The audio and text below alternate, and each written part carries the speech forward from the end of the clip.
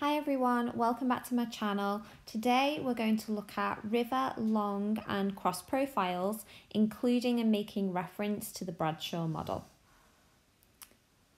So we'll start off first of all with the river long profile, a line that represents the course of the river and its journey from the top of the river, also known as the source, down to the mouth of the river, which is where your river will meet your sea or your ocean. It is effectively the end of the river journey.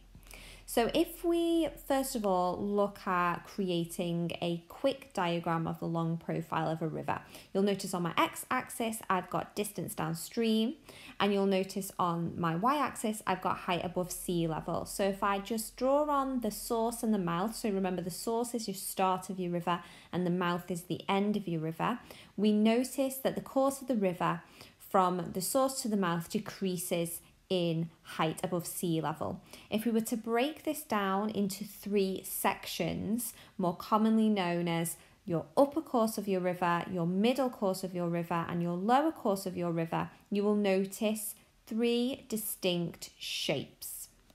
So if you look closely at the upper course of your river, the first section of this graph, you notice that from the source we have a steep gradient, and that is because the river is only in its infancy stage, its small stream stage or tributary stage. Therefore, it is coming through mountains and highland areas, making its way further downstream.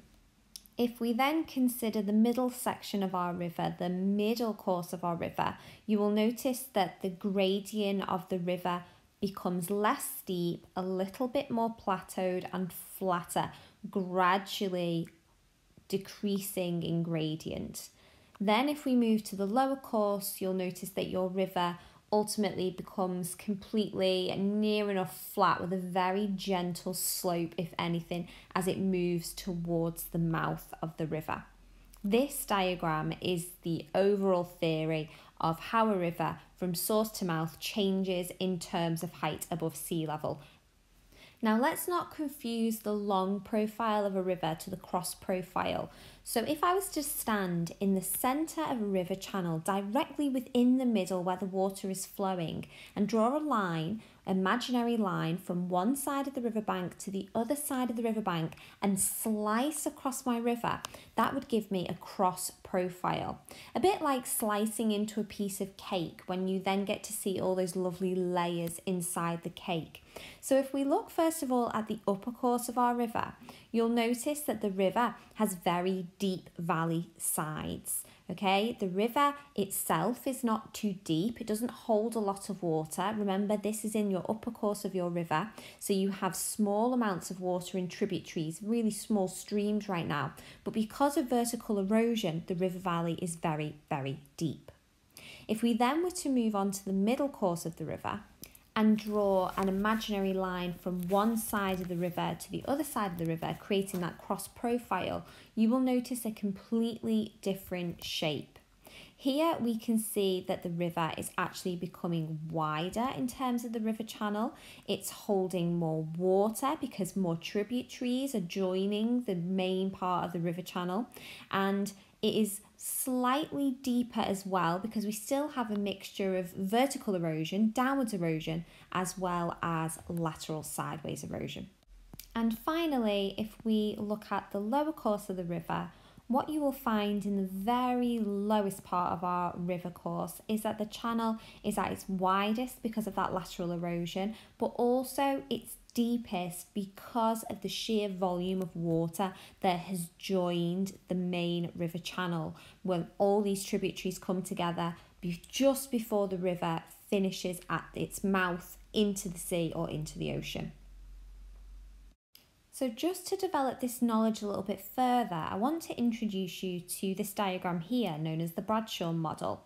This model is used to describe how a river's features and characteristics change between the upper, middle and lower course of the river as the river is travelling downstream. What we can see in this diagram here is that we have changes in discharge, channel depth, velocity, and whether it actually increases as the river travels downstream or whether it actually decreases. Now this model can be quite abstract, and what I mean by that is it's really hard to visualize if you haven't seen the upper, middle and lower courses of a river. So let's go through a few of the characteristics one by one, and I will show you in a picture form how they change from the upper course, middle course to lower course, and then ultimately we can see whether they increase or whether they decrease. So let's start off by looking at river discharge. So discharge means the amount or volume of water within the river at a given time. So on all of these pictures, you're going to see an upper course picture on the left, a middle course picture in the centre of the screen, and then in your right hand side of your screen, you're going to see the lower course of your river. So as we can see here, in the upper course of our river, we have a small amount of water or a small amount of discharge. In our middle course, it has increased, and then in our lower course, it has increased again. So referring to the Bradshaw model here, discharge increases as we travel from source to mouth. Now let's consider erosion, so this wearing away of the landscape. In your upper course of your river, you've got steep valley sides, which are caused by vertical downwards erosion. When we move into our middle course, you have more lateral and vertical erosion causing meanders and oxbow lakes. But when you get to your lower course of your river, you actually get very little erosion because you have more deposition here, more dropping off of sediment, creating estuaries and deltas. Therefore, in relation to the Bradshaw model, erosion decreases as you move from source to mouth. So if we now think about transportation, this movement of sediment in your upper course of your river, because of these V-shaped valleys and these huge boulders, the river has a very small amount of energy to move anything, so we don't have a lot of transportation happening in your upper course. In your middle course, we have some movement within our meanders and our oxbow lakes of sand and sediment and pebbles being moved and transported and deposited, but transportation happens a lot in your lower course of your river to create your deltas and your estuaries. So in this case, from source to mouth, transportation increases. Now, just like transportation, deposition is the same, this leaving behind of material. So in our lower course of our river, this is where you get the most deposition, and this is how we get estuaries and deltas forming. So again, this increases as you move from source to mouth. If we consider the load size, so the size of pebbles, rocks, boulders along the course of our river, we can see in your upper course of your river, you've got these huge boulders. I'm not saying you can't get smaller load sizes and small pebbles, but you largely in your upper course see these large boulders. In your middle course then, you see the load size decreasing in size. You have more pebbles, more smaller boulders and rocks. And by the time you get to your lower course of your river, you're looking at your finest particles, your sand, your silt, your clay, still some pebbles, but largely a lot of finer material. So as you move from source to mouth, if you compare these three images, we can see that the load size decreases in size. And finally, if we consider river velocity, velocity meaning the speed of the water and how fast it is moving, meters cubed per second.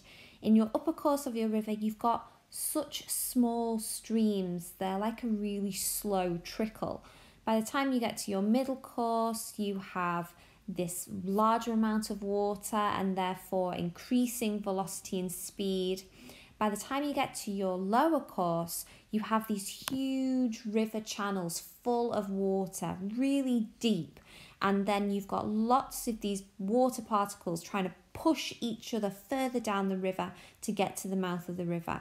So in reference to velocity here, from source to mouth, you actually have an increase of the speed of the water. Even though potentially on the surface of the water, it might not look like it's moving very fast, deep in the river channel, it is. So those are just some examples of river characteristics and how they change from source to mouth. Obviously with the Bradshaw model, there are others to consider like channel depth and channel width. The Bradshaw model is very much GCSE and A-level standard geography, and you might come across this model if you're doing a geographical inquiry or a piece of field work. Now finally, I would like to look at river features from your upper, your middle and your lower course. So if we start off by the source of our river in our upper course, this is where you'll find waterfalls and gorges, beautiful and majestic. A lot of vertical erosion has occurred to create these magnificent river landforms. And we also have V-shaped valleys in your upper course of your river as well, where we've got these steep valley sides that has been carved out for thousands of years. If we move into our middle course of our river, this is when you will start to see the river meandering, or these bends in our river known as meanders, and you might even see some oxbow lakes. You'll also see, if you relate back to the long profile of the river is getting less steep and it's becoming a more gentle gradient. And moving into your lower course of your river, you have these flat valley sides either side, known as floodplains. They might also come with embankments immediately either side of the river, known as levees. And floodplains don't always look like this. They can sometimes look like this because they naturally are there for the river to overflow in flood season when the discharge is high. And this is why in geography we always explore the effects of building on floodplains and the risks it poses to people. And at the very end, where your river meets your sea or your ocean, you have estuaries. So found along the coast where the river meets the sea or the ocean, and in some particular locations, if the conditions are right, you can have deltas beginning to form, which create these beautiful aerial images like the one you're seeing on the screen now, due to the deposition of sand and sediment. So just to kind of sum up this whole theory of how rivers change from source to mouth, looking at the long and cross profile, I've summarised a few characteristics in a little table for you here, from erosional processes to transportation processes to load size through your upper, middle and your lower course. So I hope you found this useful. Thank you for watching, and I'll see you in my next video.